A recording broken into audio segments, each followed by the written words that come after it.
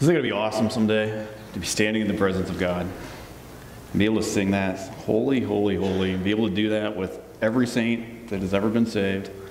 Be able to do that with the angels of heaven and just know that, man, we get all of eternity to be right there in the presence of Jesus Christ. That's going to be awesome, isn't it? I cannot wait for that. All right, so you can keep that in mind this morning, and it'll probably be good to keep that in mind as we're going to get into our text here in just a minute. Of course, we've been kind of skipping around a little bit, moving Christmas, and then, of course, we got back in 2 Timothy a couple weeks ago. We were off last week. We're going back to 2 Timothy today, but I want to let you guys know, just kind of as a preview, next week is going to be a little bit of a different Sunday. Next week is going to be Sanctity of Human Life Sunday. And if you're not familiar with that, we're going to kind of explain what that is all about. But just kind of giving you just a little advertisement, I guess, about what's going to happen. We're going to have some different ways of bringing that message to you about the value of all human life. We're going to do that through song. We're going to do that through some video stories and some scripture readings and a special message from God's Word. And really, I think it's going to be a great week next week, and I hope that you will plan on being here and being a part of that, along also with just a challenge to make sure that you yourself are being involved in the fight for life that is happening here within our nation. Very, very critical time to be a part of that, and we'll be highlighting that together next week. But today, if you have your Bibles, I encourage you to get them open up to the book of 2 Timothy. We are getting back into our series, Finish Strong, and we are heading to 2 Timothy chapter 3 this morning. So 2 Timothy chapter 3 is where we're going to be. And if you take notes, you get your notes out, get those pens ready, and we got a really interesting section of Scripture to work through. And I think maybe it's important for that reason that I start with this reminder today. We here at South Mountain Bible Church, we are committed to a very careful study of the Scriptures. And that is why a lot of times you're going to find as we are working through different studies that we're actually going to be working verse by verse through entire books of the Bible most of the time. Just like what we are doing here in the book of 2 Timothy in our series here, Finish Strong. And why do that? There's a lot of places in Scripture we could go to. There's a lot of different methods of studying the Scriptures. Why books? Why verse by verse? Well, really it comes down to this. Starting at the beginning and going all the way to the end, it forces you to deal with every single thing that is written in Scripture. You don't have a choice. When I tell you we're studying the book of 2 Timothy and we're going from front to end, it's not like I can just start out the front and say, hey, we like this section over here, and then skip over to the end. We're just going to kind of forget all that, all right? We can't do that. That's important because there are times in the Scriptures when you're studying that you're going to come across a section that you're just going to think, ugh, really? This is God's Word to me? Yes. And by taking that approach where we are working through entire books and we are working verse by verse through them, you can't dodge anything at all. And I want you to keep that in mind this morning, because we are coming to a passage of Scripture that I can tell you right now is not a happy-go-lucky, we're skipping through the tulips kind of word from God. Not in the least. Rather, what it is a warning from Him that we're going to have to very carefully listen to. And let me underline that thought for a second. Warnings are only effective if we choose to be aware of them and we choose to heed them. You guys remember the ship Titanic? 1912, it was considered the greatest human creation up to that point in time. But you guys will probably remember, of course, its maiden voyage going from England to New York, hit an iceberg, it sank. 1,500 plus people died as a result of that accident. Most people, of course, are familiar with that part of the story. But what a lot of people don't know was actually the number of times that the captain and his crew were warned about the amount of ice that was floating in the North Atlantic at that point in time. And we're talking repeated warnings. One as close as 10 minutes before they ran into that iceberg. And they didn't listen to a single one of them. And of course, history tells the rest of the story. So here's the deal.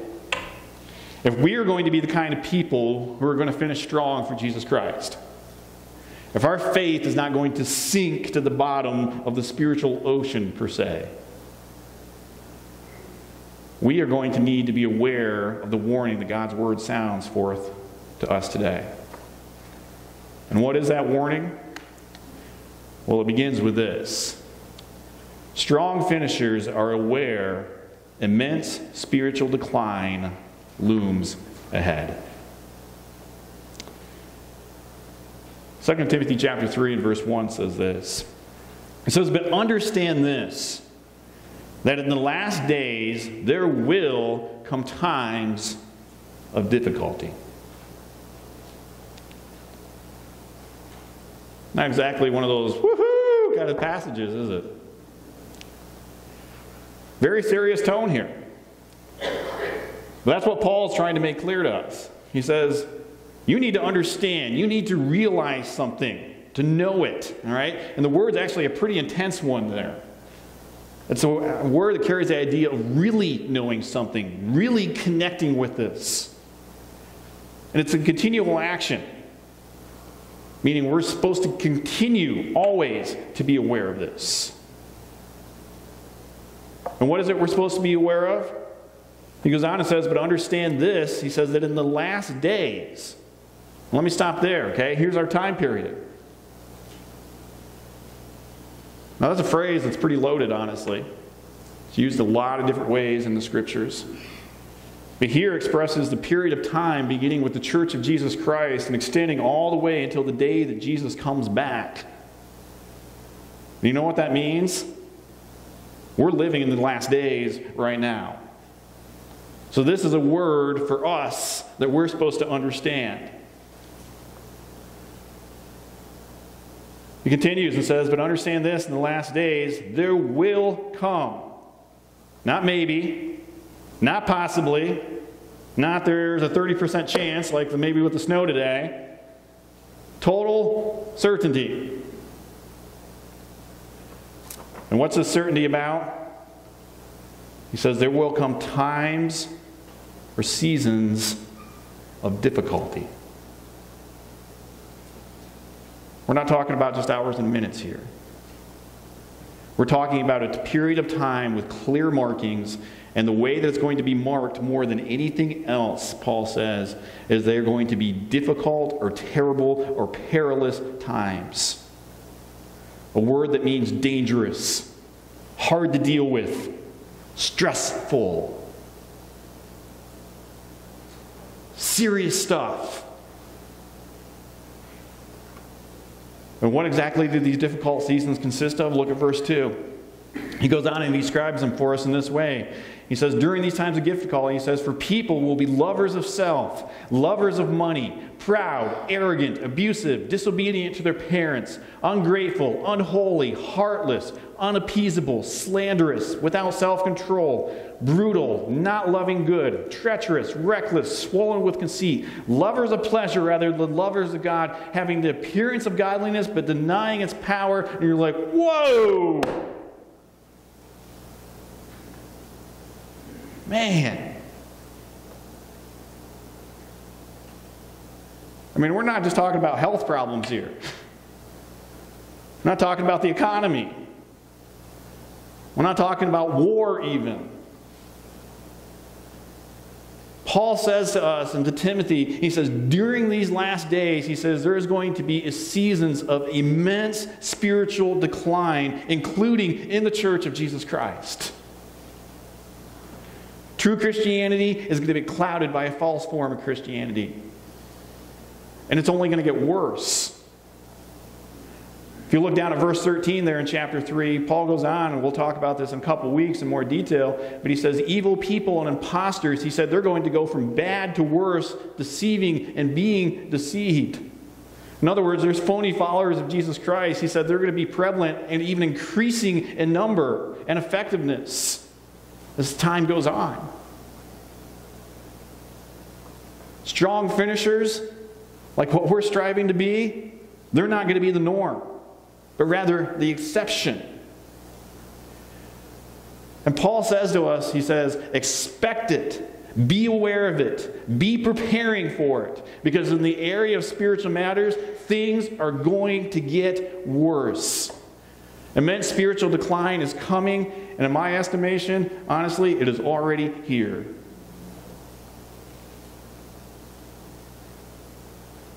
And I know even though I say that, there's some people thinking, whoa, hold on a minute. I mean, I thought things were getting better for people. I mean, think about all the advances that we've had in education and technology and medicine and prosperity over the last few centuries that have improved lives. I'm not denying those. That's not what we're talking about here. We're talking about spiritual issues. We're talking about matters between us and God. And the Word of God is very clear. On the whole, things are going to get worse and not better. You glad you came to church today? But here's my question. Are you aware of this? Do you understand the immense spiritual decline that's taking place? Does this own your heart as being spiritual reality? I realize this is not what we want to hear. But it's the truth of God and His word of warning to us. And as I mentioned before, warnings that are heard can do a couple of things. They either can paralyze you or they can activate you. And I got to tell you all, this is definitely not a time for us to take the fetal position and just wish everything would go away. Rather, this is a time where you and I should be asking, how do I not get sucked up in all of this immense spiritual decline? How can I finish strong for Jesus Christ?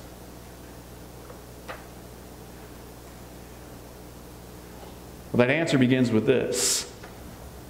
Strong finishers are not only aware that immense spiritual decline looms ahead, they're also aware spiritual decline is both recognizable and it's avoidable. Because even as Paul sounds that warning there in verse 1, he said these times of difficulty, he says they're coming, they're here, we're living in them. He says you should be able to see them. Notice what he says in verse 2. He goes on and says for, all right? And notice that little connective. That's important. He's not just throwing out this theory. He's not just throwing out this idea, all right? He's actually going to give us some very specific examples of what he's talking about and how it is that we can see the spiritual decline that we need to be aware of, these times of difficulty. He goes on in verse 2 and he says, for people will be. And let me stop there for just a minute. So again, we're not just talking about philosophies. We're not talking about just ideas.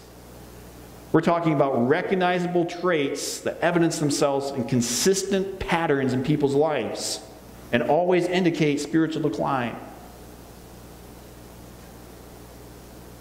And what are those indicators of spiritual decline in the last days? Well, Paul gives us 18 of them.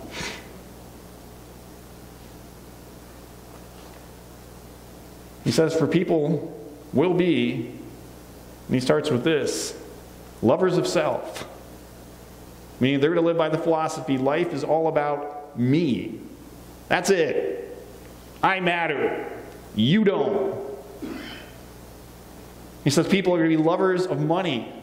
Meaning they're going to be greedy for money itself and what it can buy. He says spiritual decline is going to show itself in that people are going to be proud, meaning they're boastful. They're going to trumpet themselves. Okay, you know anybody like that? Look at me, I'm great. He said they're going to be arrogant, puffed up, inwardly thinking highly of themselves. It's the opposite of humility. He said they're going to be abusive, or some of you have the word blasphemers there. Okay, it's a word that means to speak freely of evil of others. Okay, it's the idea of going for the verbal knockout every opportunity that you get. He said people are going to be disobedient to parents, meaning their actions, their attitudes are looking to usurp God's authority structure in the home. He says people in spiritual decline, he says they're going to be ungrateful. Okay, all take, no thanks. They're going to be unholy, meaning they have a total disregard for whatever is sacred. He said they're going to be heartless, or some translations have the word unloving, meaning they're hard-hearted towards others. He said they're going to be unappeasable or unforgiving. Relational strife? What's that? I don't give a rip. I'm not going to try to solve it. He says they're going to be slanderous. And the word actually carries the idea of malicious gossip. He says they'll be characterized of not having self-control. Whatever comes to be their fancy, that's what they're going to do. All right? There's no reason to try to buckle that in or tie that down in any way. He says they're going to be brutal, which actually has the idea of being wild animal-like. He says they're not going to love good, meaning their greatest desire is not for something that is good and right and pleasing to God. Their greatest desire is actually for evil. He said they're going to be treacherous, meaning they're going to have a willingness to betray others if that betters themselves. They're not going to even think a moment about it. He said they're going to be reckless, no consideration of others. They're going to be focused on the moment. They're going to be focused on the thrill. He said people during this time are going to be swollen with conceit. Isn't that a great picture? And the idea is they're bloated with their own self-importance. You pop them. He said they're going to be lovers of pleasure rather than lovers of God. And if I could wrap up our times in a saying better than anything else, that's right there.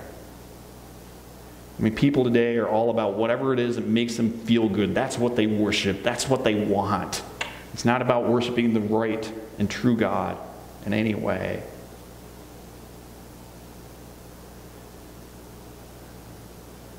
You say, man, I mean, that's quite a list, isn't it? And it's not hard to see that in the world around us, is it? It's there destroying relationships. It's there destroying families and businesses and communities.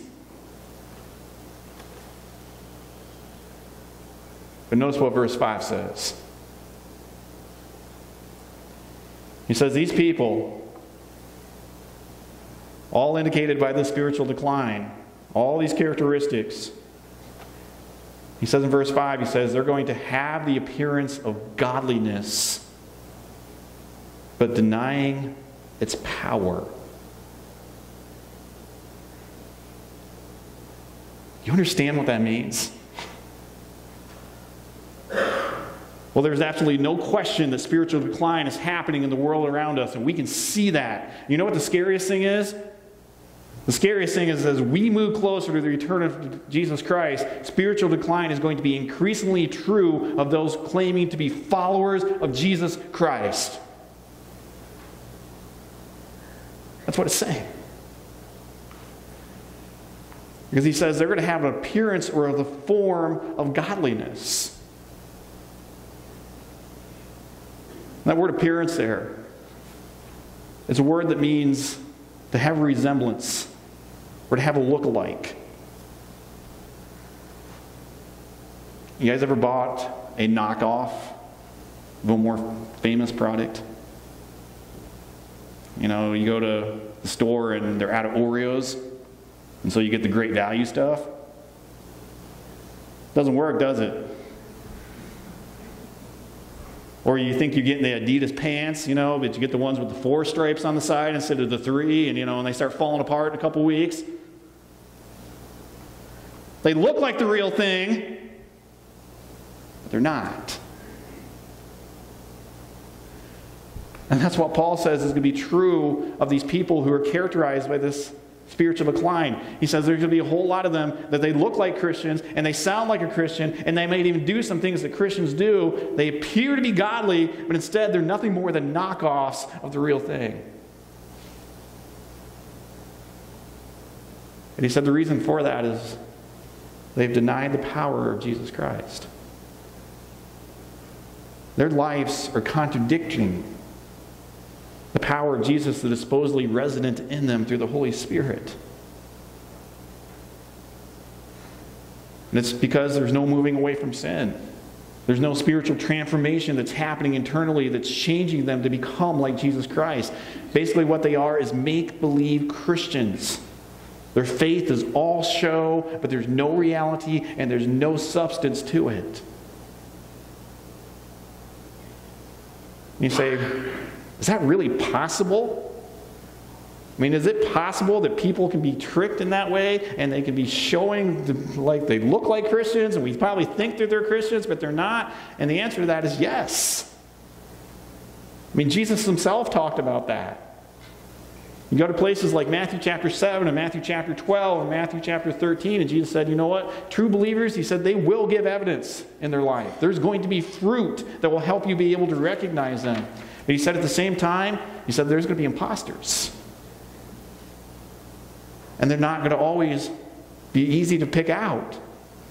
But eventually you're going to be able to look at their lives and say, there's not any fruit going on here. There's no change. There's no becoming like Christ that's going to take place.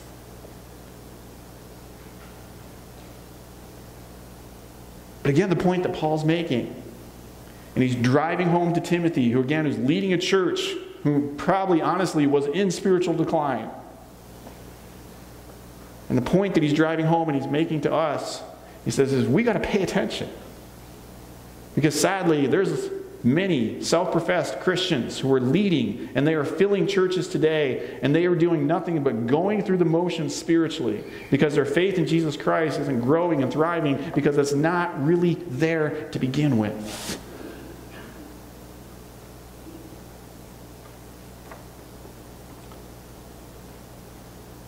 Y'all with me yet? So what are we supposed to do when we come across it? When we come face to face with imposter Christians characterized by this spiritual decline, what are we supposed to do about it? Look at the end of verse 5. What's it say? It says, avoid such people. Whoa.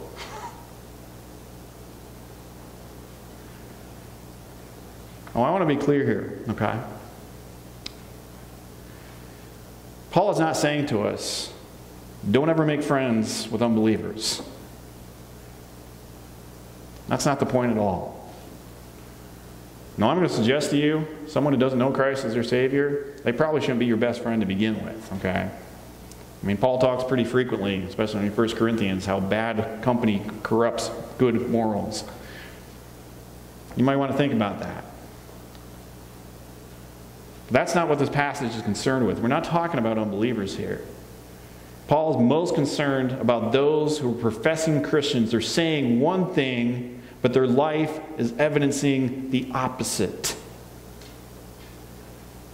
Those who are obviously not living wholeheartedly for Jesus Christ, and they are actually beginning to drag you down spiritually as someone who's striving to finish strong for Jesus Christ. Verse 5, that word there, avoid, is actually a really, really strong one. It literally means to make yourself turn away from.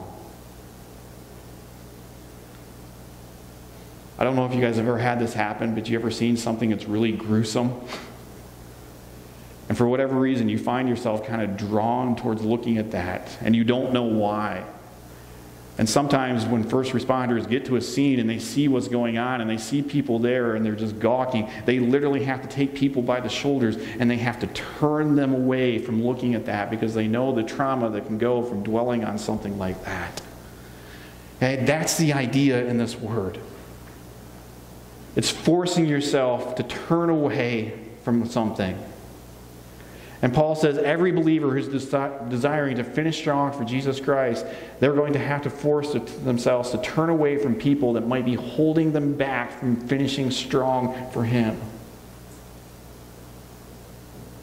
He says, avoid such people.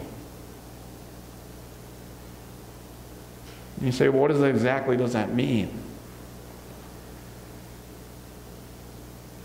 Well, first of all, I would suggest to you it begins with taking the risk to honestly and gently confront someone about their sin. I mean, we're staying in the context of what we looked at a couple weeks ago at the end of chapter 2. That's what he talks about. But at the same time, he says, you know what? If they're not willing to repent, they're not willing to turn away from that, that's probably your cue. This is not a person that I should be hanging with.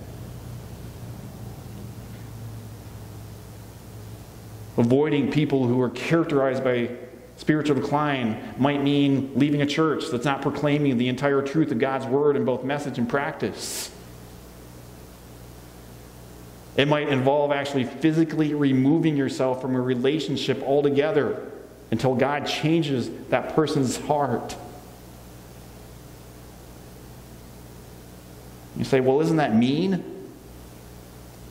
It might be perceived that way. I mean, isn't that going to make people mad? Possibly. Isn't that going to hurt my reputation? Maybe, yes. But let me ask you, what matters more? Your relationship with spiritual imposters or your relationship with Jesus Christ? Being able to finish strong and to be rewarded in eternity, or enjoying a few thrills right now in the present?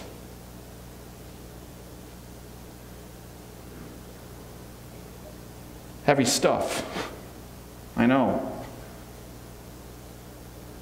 Difficult stuff. I hear you.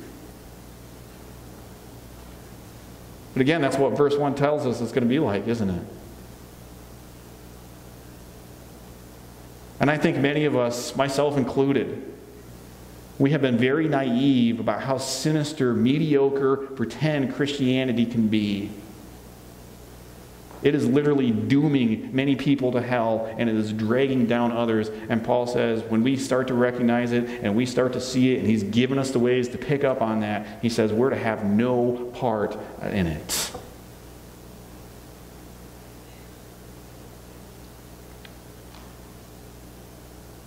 And strong finishers are aware of that.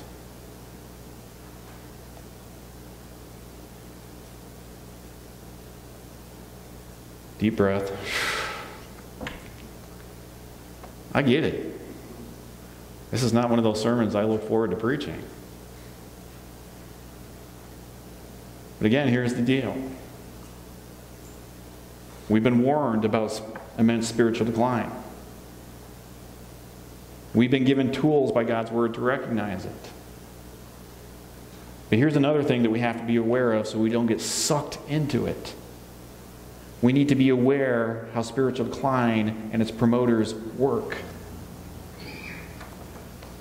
And again, the Word of God doesn't leave us in the dark on that. Paul gives us that command there at the end of verse 5. He says, avoid such people. And here's why.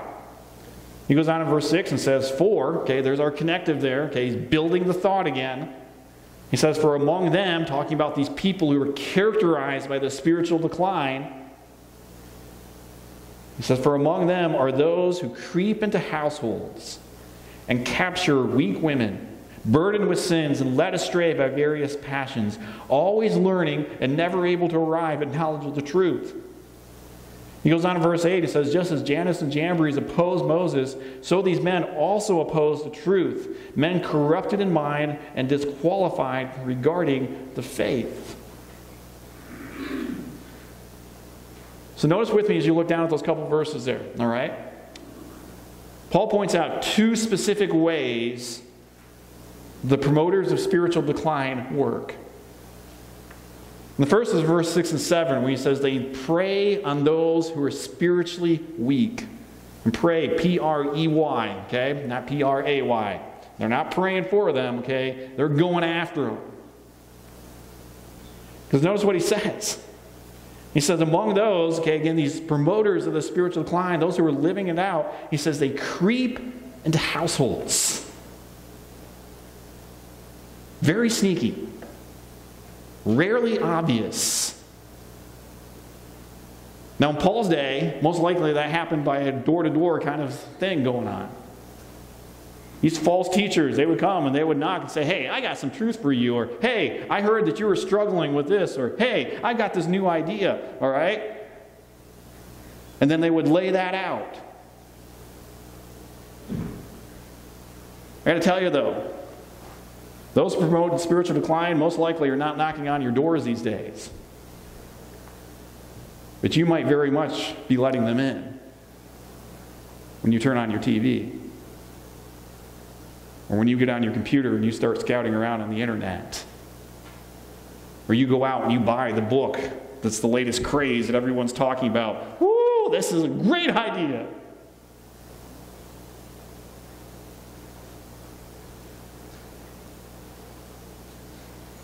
Paul says these promoters of spiritual decline, he says, they creep. But their goal is very obvious. He said they want to capture, meaning to take captive. There's no messing around here. And specifically, Paul mentions weak women. Now, I want to stop on that for just a minute. Because this is one of those passages where we have a lot of people today saying, see, that Paul guy who wrote in the Bible, he was just a male chauvinistic pig. He thought men were better than women. No, okay, that's not what it's going after at all. I believe the NIV and the way that it translates this phrase, it calls it weak-willed. It's probably the best way that you could bring this across. Because what Paul is saying, he's talking about those who are vulnerable to spiritual deception. Now, in his day, it was more a problem among women because they were at home. They were available to these false teachers. And they many times didn't have the same level of education as what men did in that culture. Not that they were dumb in any way, not that they were less in any way, but they were more susceptible to those that came along and they had these messages that were being shared, and many of them got sucked into it because they were spiritually vulnerable. But let me tell you, that's not just a woman thing. It's not just a woman thing, and that's especially true today. In fact, I would say on average, probably men are more susceptible to this today because men just don't have the same spiritual interest as women do on a whole. At least in our culture. But Paul says they came, these promoters do, and they creep into their households and they capture these weak women. Why are they weak? They're weak-willed because they are burdened with sins and they are led astray by various passions. In other words, they're the kind of people who feel guilty all the time because they keep doing wrong and they keep doing wrong and they keep doing wrong, but rather than trying to do something to change about it, they just keep doing it.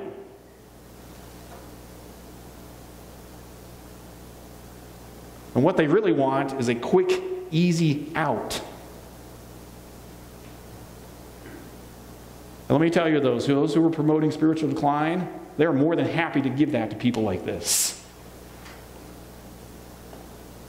These false teachers are ones who want to come along and yeah, they got a gospel, but it's not about Jesus Christ and the good news that He saves us. It's more about you can save yourself.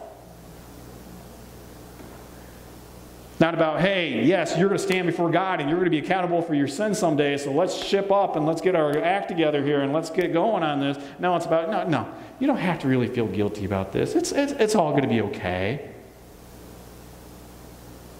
It's a bunch of feel-good stuff. What you really need is more positive thoughts, right? That's the way to freedom. Or you just do A and B and C, and God's going to love you, and God's going to accept you, and your life is going to be great. or you just send us some money, or you promote our product, and God's going to be all about granting your dreams, I promise you.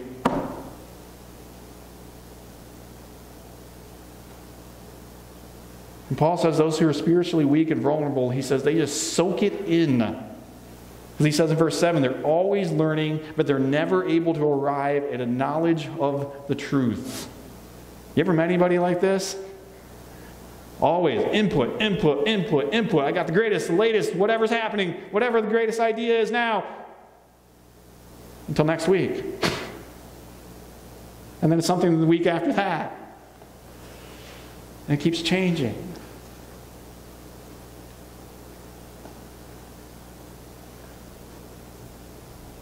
And those who promote spiritual decline like this, they know that.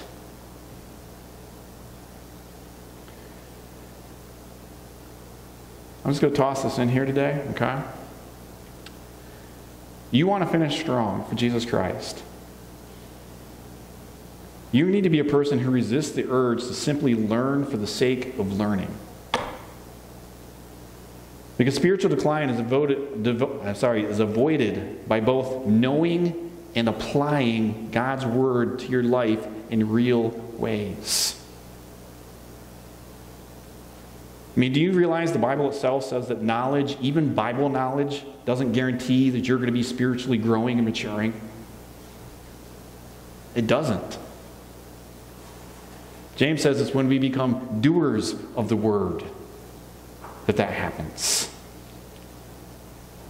Jesus says it's when we take the Word of God and we allow it to be our rock because we're acting on it that it changes us.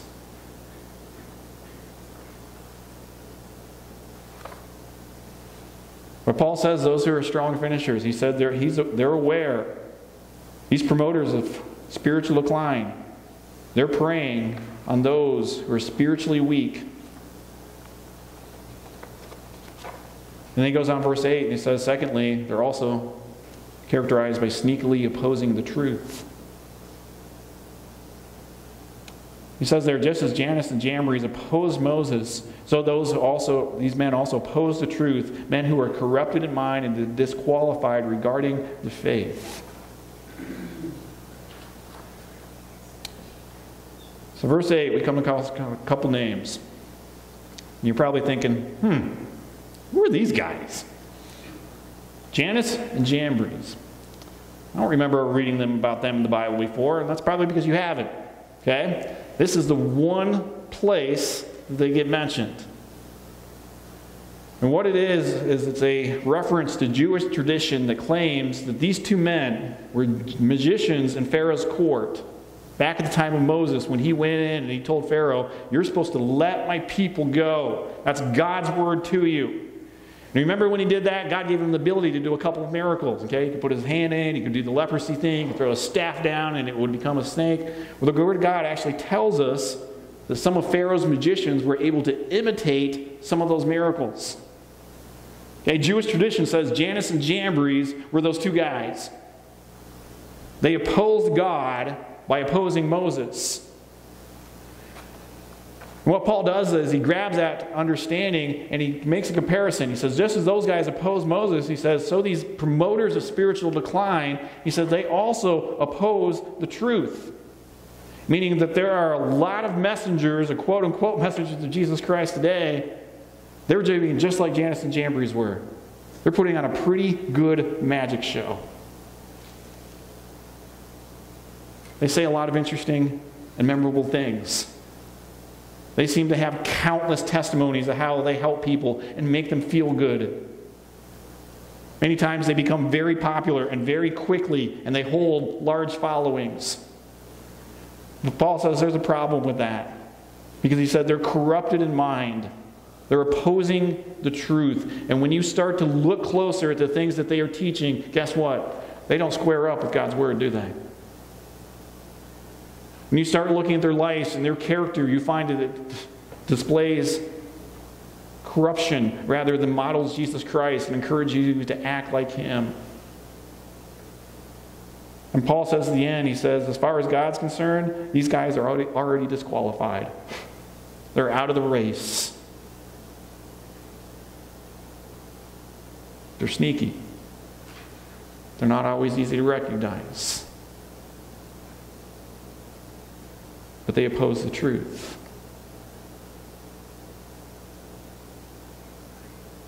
Sobering, disturbing, but you guys ready for a good word finally? Here's the last thing the strong finishers are aware of today. Strong finishers are aware there's absolutely no need to despair. Because Paul finishes off the section this way. He says, but they, okay, these corrupt, disqualified, spiritually inclined individuals, he says they aren't going to get very far. For their folly is going to be plain to all, as it was of those two men, referring back to Jannes and Jambres, who he's already talked about. I love this. Because finally, in this rather negative passage, we get to an incredible word of encouragement and hope about spiritual decline and its promoters. God says very clearly, he says, don't worry about them. They're going to get exposed. I mean, that's what happened to Jannes and Jambres. Their foolishness became evident because they were unable to produce all the miracles that Moses did. He kept going. Everyone saw them for the fakes that they were. And God says the same thing about these spiritual decline promoters. He said, I've got a way of bringing them to light. You're to see them as false teachers. You're to see their false message. And I'm going to do that time and time and time again. I mean, just like the old adage says, truth and time, they walk hand in hand. And that is especially true when God is involved here. Because God is zealous for His word. And He is zealous for His truth and for His people. And He ultimately will win the victory over spiritual decline. And strong finishers, they rest in that victory. They don't worry about all the problems that come from living in times of immense difficulty. Because you know what? God's got it. Okay? And in the end, God wins. Amen? And if you have any doubt about that, all you have to do is you have to look at the cross of Jesus Christ and His resurrection. If He can beat sin and He can beat death, let me tell you, He can certainly handle spiritual decline and its promoters. Let's instead choose to be strong finishers. And let's instead choose to concentrate on being aware of the immense spiritual decline and avoiding it and striving to finish strong for Jesus Christ. And Father, again, we thank You for the opportunity to be in Your word today. Not an easy word by any stretch of the imagination, but a warning that has come across very clearly from the pages of Your scriptures. Lord, we're living this. And we've got to be on our toes. Help us to be aware of the spiritual decline. Help us to recognize it. Help us to make the commitment to avoid it. Help us to be sure to stand against those who are promoting it when the time comes and it becomes necessary. And most of all, help us to trust You. You're the winner. And we want to be among those who are going to be winning with You because we have chosen to finish strong for Jesus Christ.